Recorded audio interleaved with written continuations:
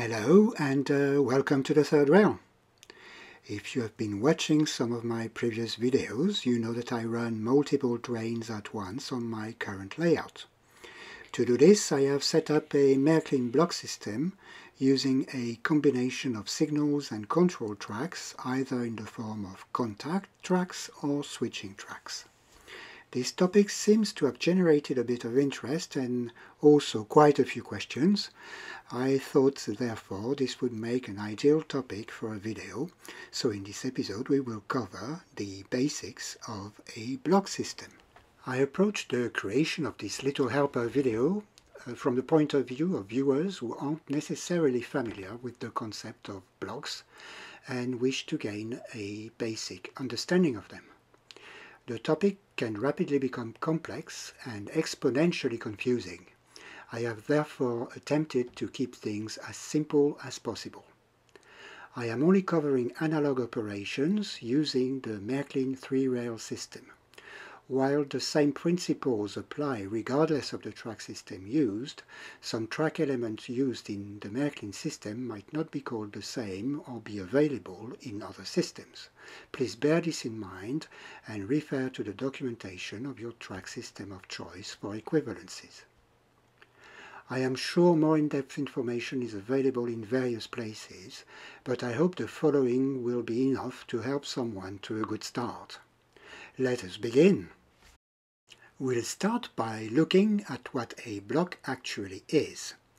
Running several trains on a single track comes with a few challenges. Trains travel at different speeds with different driving characteristics. For example, braking distance and pace of acceleration vary from train to train. This is where blocks come into play. At its most basic, a block is a section of track controlled by a signal. It is long enough to allow a train to brake and stop within it. A train will enter a block only if certain safety conditions are met. Blocks therefore help in collision avoidance and traffic management. To enable safe multi-train operation, a layout can be divided in several blocks which will interact with each other. This combination is called a block system. Within an automated block system, trains move from block to block where they stop and wait for the signal aspect to change to go or green. Trains driving over certain spots on the layout will trigger signaling changes in other blocks, setting other trains in motion or stopping them in the process. This ensures enough distance is kept between trains and helps in preventing collisions. I will use red or green to describe the aspect of the signals in this video. This will keep things simple. The state of all block signals is red by default, ensuring that any trains entering the block stops there. To ensure blocks always revert to their default state, any train passing a green signal will automatically set it back to red. Usually a signal in another block is set to green at the same time, setting another train in motion. Any following train will therefore stop and wait for the next signal change. This cycle of events is repeated over and over again. A given amount of trains require a corresponding amount of blocks. In order to determine how many blocks you will need to set up, there's a simple formula for a number of train called n. You need to add 1 to your n number to determine the number of blocks. For 2 train you will therefore need 3 blocks, for 3 train 4 blocks, for 4 trains 5 blocks, and for 5 trains I leave you to do the maths by yourself. So what do we need to set these blocks up? Well, we'll need some tracks, of course. We'll also need some contact or switching tracks, some signals or relays for the stopping sections in each block. We'll also need some insulation strips to isolate the center connector of the Märklin track segments. We'll also need some power tracks or feeds to provide power to all sections sandwiched between two sets of stopping sections. This will ensure the power gets everywhere it's needed around the layout. We'll need some wires, enough space, and a plan would be nice. So let's have a look at such a plan. We will use a scenario where 3 trains are running. If we apply the mathematical formula mentioned earlier, this means we will need a total of 4 blocks. I have designed a beautiful oval layout using my track planning software package to illustrate this, as you can now see on the screen. We will start by inserting the control tracks that will be used by passing trains to trigger signaling changes. These tracks are marked in dark red on the plan. Next, we will need to place our signals. We will need 1 signal per block. The direction of travel for the layout is anti-clockwise, as represented by the blue arrows now on the screen. In the direction of travel, each signal needs to be located directly before a contact track, as can be seen on the plan now. We can then look at connecting the signals to the contact tracks. First, we'll take care of the default state. We have seen previously that all signals are immediately set back to red after the passage of a train. To set this up, for each signal, the wire controlling the red aspect will be connected to the contact track directly ahead of it. Our block system is now set up so that all blocks are automatically closed when a train leaves. We can now look into the connection of the wires controlling the green aspect of each signal. This will determine in what order trains move within the block system. There are a few ways to do this. In this video, we will look at 2 options. The first one is what I called the push method. In this scenario, using this method, trains always trigger a change to green in the block ahead. This will determine how we do the wiring for the block system. So let's go back to our plan. It is in the shape we left it just earlier, with all red aspects wires connected to the switching track ahead of the relevant signal. We are going to start by looking at the top right hand corner of the screen, where I am going to use a little blue locomotive as a marker. So this contact track would have to trigger the green aspect of the signal in the following block. Therefore, we need to connect the wire controlling the green aspect of the signal to the next signal. For the next contact track, the same logic is applied. We need to trigger the signal in the block ahead, so the green wire will go from that switching track to the next signal. For the next contact track, the same process repeats, and for the next contact track the process is also the same. And we have completed the setup of our block system. It's now ready for operation. Now let's have a look at how the blocks would interact with each other.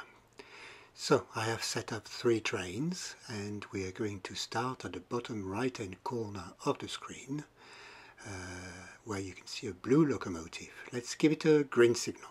The locomotive will start moving, hit a switching track, and set the signal behind it to red. It will then set the signal in the next block to green. Then it will enter the block, travel along the distance of the block until it reaches the next signal. It's set to green, so it will pass it and reach the next switching track. At this point, the signal behind the blue locomotive will be set back to red, and the signal in the block in front will be set to green. The blue locomotive will enter the block. Simultaneously, the black train will pass the green signal it just got, hit the switching track and set the signal behind it to red. It will then simultaneously set the signal in front to green and enter the block ahead. Meanwhile, the blue train will have reached its red signal in front of it. The purple train will have been set in motion. It sets the signal behind it to red and sets the signal in front of it to green, then enters the block. Meanwhile, the black train is carrying on its journey until it reaches the signal just set to red by the purple train. And the purple train will carry on around the layout, and the same process as described before will happen to each block over and over again. So this is all functional. However, there are a few things one needs to be aware of using this method. So first of all, you've noticed the cascading manner in which the signals are triggered. It's always going forward. What applies to the signal also applies to the train problems. So if a train is moving and has an issue, derails, whatever, it will already have triggered a train ahead of it, usually. This means that there is still a collision potential because the traffic carries on flowing if anything happens somewhere. But this system can work well with enough care given to distances between trains to give the operator a bit of time to intervene. This somewhat reduced level of safety has the benefit that the block system still allows a single train to run within it. You might not want to run 3 trains at once all the time and just watch a train going around from time to time. This method would allow you to do this. Let's move our attention to the pull method. As the name implies, the train leaving a block using this method will release the train in the preceding block. So if we go back to the track plan as we left it earlier, if we look at our little blue locomotive again, this time the switching track where the locomotive is located will need to be connected to release the preceding block. So this means the block before the one it just left, as demonstrated by the little arrow on the screen. If we move to the next switching track, the same logic applies. The green aspect of the signal in the block preceding the one the locomotive just left will have to be connected to the switching track. If we move to the next track, the same logic applies again. And if we move to the next track, the same logic applies again. This makes the wiring slightly more complex as wires are crossing each other, but it's not the end of the world. Let's have a look at the traffic in this scenario. We'll start again with the blue locomotive at the bottom right hand corner of the screen and give it a green signal.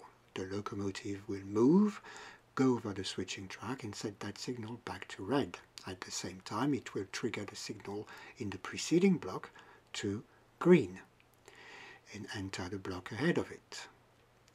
The purple locomotive will start moving and pass over the switching track, set the last signal to red and set the preceding signal to green before entering the block ahead of it. The trains will carry on until they meet a red signal. The black train, meanwhile, will also have started moving. Will set the signal behind it back to red and the signal in the preceding block to green and enter the block ahead of it. The blue locomotive will start moving, set the signal behind it to red, and the signal in the preceding block to green, and enter the block ahead of it. It will carry on its journey until the next red signal. The purple locomotive will have started moving as well, set the signal behind itself to red and the signal in the preceding block to green, and the same will carry on over and over again until the operator stops the layout. As you might have noticed, this method makes for more energetic traffic.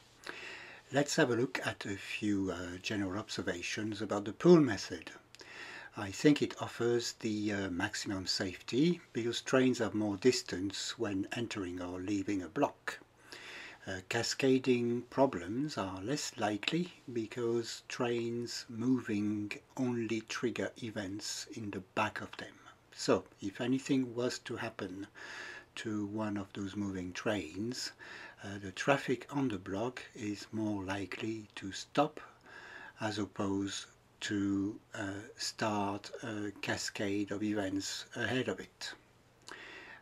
So the collision potential using this method is further reduced, especially compared with the push method. There's a small disadvantage though, which is that it requires longer wires and therefore the wiring may be messier, and the system doesn't work without a near exact number of trains for which it was designed. So if you intend to run a single train on the same track at some point, this method might not be for you, or you may need to install some additional wiring to be able to enable or disable the blocks or some switching track, or activate or deactivate some signals. I won't go into this in this video, but it's something to be aware of. So I hear the question already coming from some of you: which method would I recommend? Well, my only answer about this will be it all depends. On my current layout, for example, I use the push method. Why? Because I need the flexibility to be able to run a lower amount of train from time to time, and it's a temporary layout. Installing the amount of wiring that would be required to bypass block system setup with a pull method, for example, would not be worth it. So as with anything in life, I would advise to simply test both methods and pick the one that works best for you. There is no right way to do it, there are only different ways. Whatever way you choose to proceed, there are a few things to consider that will apply across the board to both solutions or methods. First of all, special attention should be paid to the length of the stopping sections in the block. You don't want locomotives to overshoot signals, and all locomotives have different requirements as far as stopping distances are concerned, so they're not equal in this respect. If you are running out of space, you can use braking areas located directly ahead of the stopping sections. I have done a video which I'll link at the top right hand corner of the screen to explain how to do this. You should also look at keeping space between trains to a minimum of one train length by default, to give your trains a bit of wiggle room whilst accelerating or decelerating, and where possible or in strategic areas of the block system, install some manual controls in parallel to allow you to intervene in case of issues.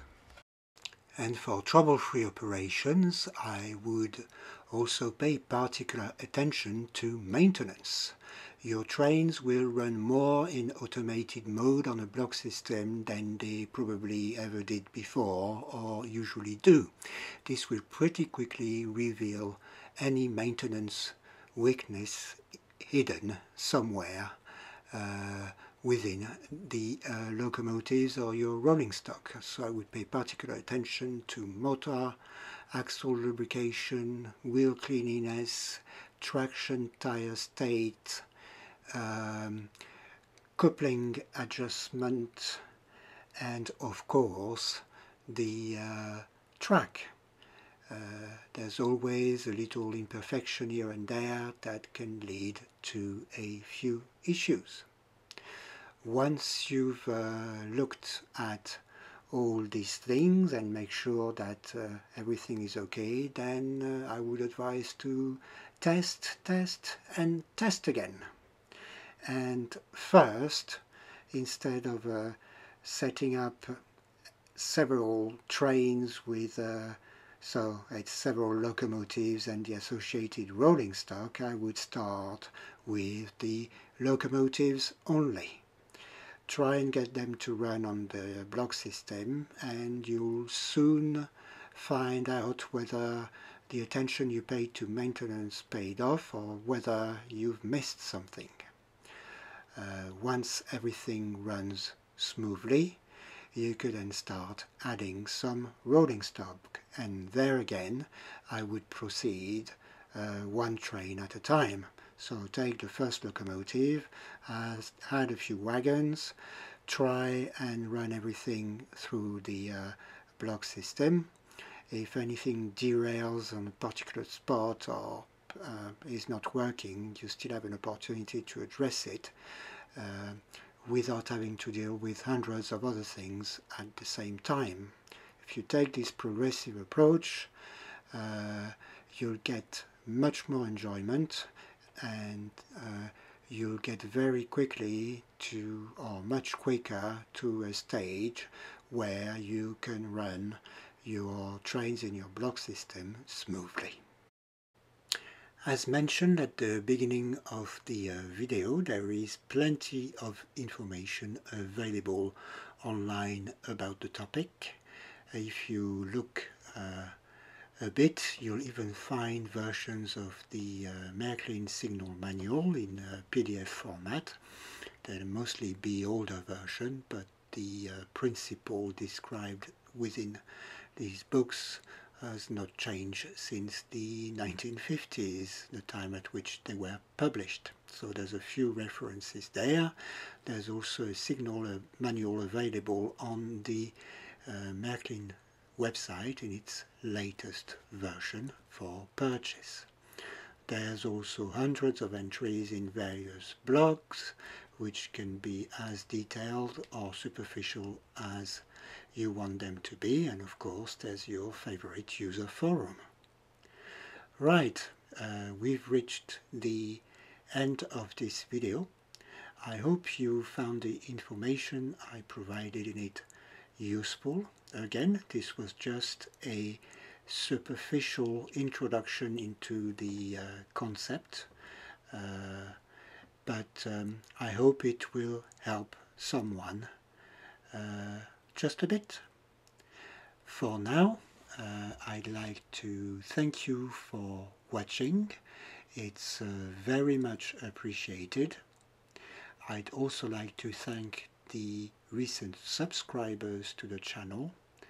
It's very rewarding to see that some enjoy my work so much that they want to be notified when something new gets published on my channel. It's very rewarding. Thank you again for this. But for now, I'll say bye, and until next time. Have fun trying things out.